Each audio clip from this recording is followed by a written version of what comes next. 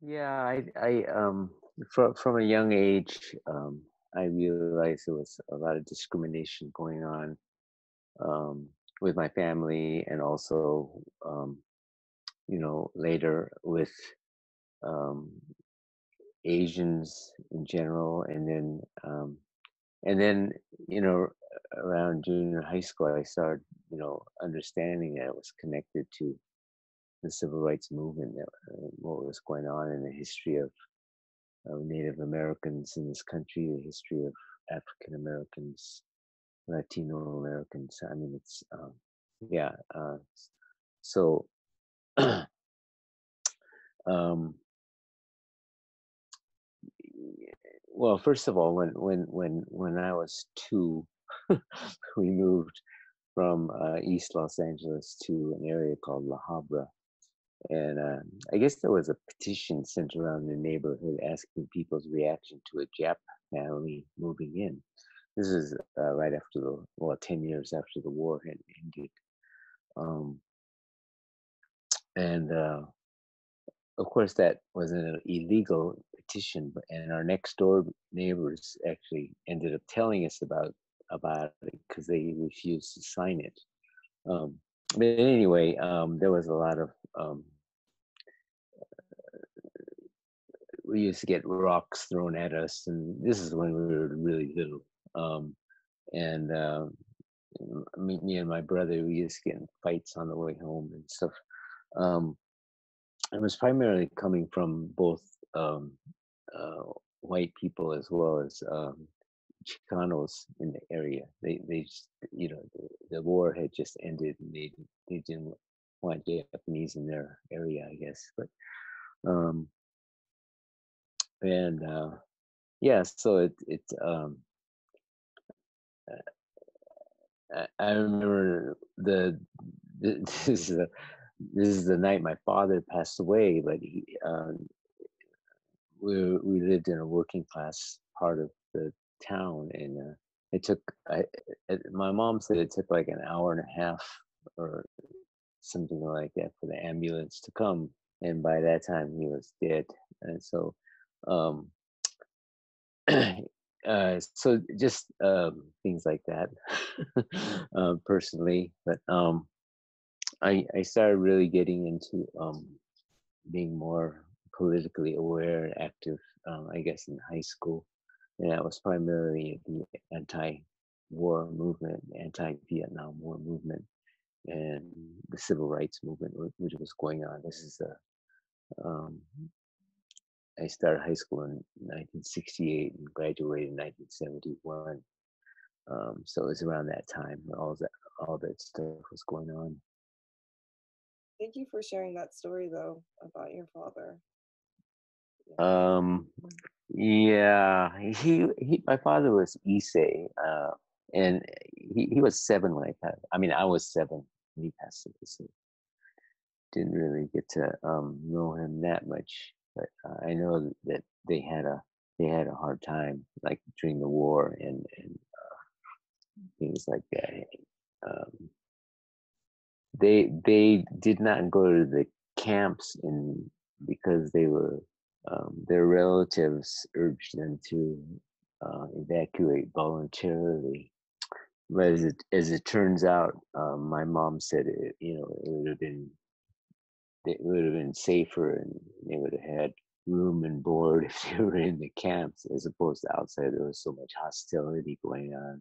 So they first went to Ogden, Utah, and um, we have relatives that worked, had potato farms, and they were helping out there, and they realized that they were kind of a burden to the relatives, and so they moved to Ogden, Utah, and that's where my older two sisters were born.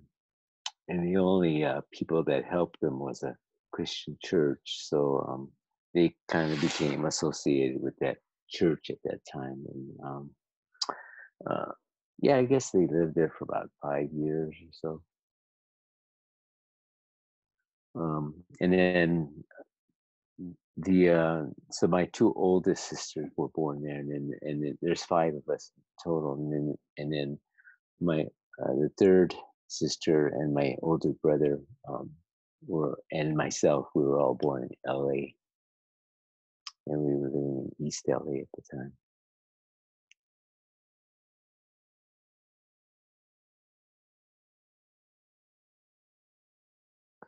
Well, I think in particular for this moment, we really have to support African Americans because, um, uh, I mean, it's ridiculous to get into an argument of which minority group or which um, ethnic group has suffered the most, but clearly, um, you know, African Americans and Native Americans have suffered a great deal in this country. That's not to um, diminish what has gone on to other groups, Latinos and Asians. So I think we all have to unite, and even white people who support these kind of civil rights. I think we all have to really unite and try to get something done.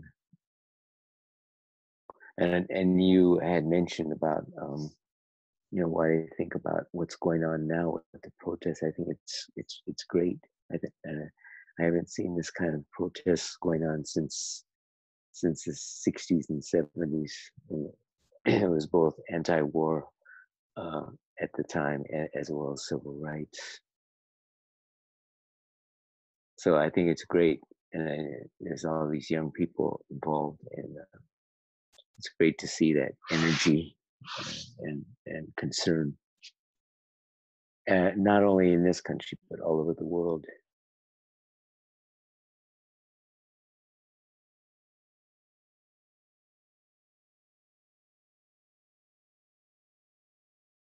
It has to do with civil rights, but also has to do with being proud of who you are, where you came from. Um, I think if I look at African American music, um, there's several approaches people I have admired have taken. For example, I don't know if you're familiar with a singer named Gil Scott Heron, who was popular in the 70s, but he had a really amazing message. He sang and he did rap before rap was even a popular genre. But yeah, he was very literal. There was jazz artists like Rasa and Roland Kirk, who were incredible musicians, but also had a very strong message when they played. And then there were people like John Coltrane or Miles Davis who didn't necessarily get on the bandstand to talk about things, although they did do that on occasion. But their music spoke uh, for for itself, and their music was so strong, and it made African Americans as well as just people, human beings, proud of this music that they created. So I think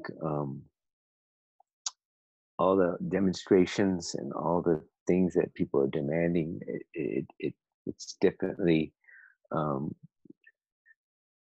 it's definitely worth working for those kind of changes. But I think we also have to move beyond being a victim and working toward transforming society so that these things don't happen and that better things come out of this. So I think music and taiko in particular can have a role in that. It's not simply to entertain people. Um, it can be entertaining, but I think taiko has that power to heal, to transform, to change society. So I think looking at it from that point, um, there's a way that people who play taiko can have a different role in this movement that's going on right now.